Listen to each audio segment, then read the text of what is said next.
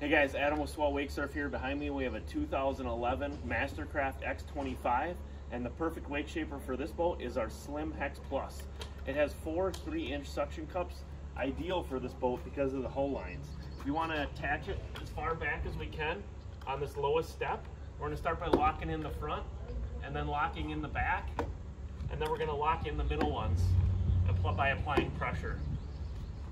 Once we get this set, we want to make sure to tilt this down so that when the bow rises, this is more perpendicular to the water.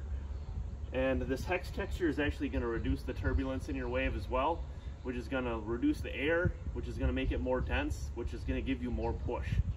The other thing that this has is it has this extendable piece. When I always tell people, because every boat and ballast setup is different, even your crew is different on different days, start with it all the way in, pull it all the way out, and surf both ways, and you'll get a great idea as to how this is going to affect your wave. Usually people end up somewhere in the middle. Cheers. Thanks for watching.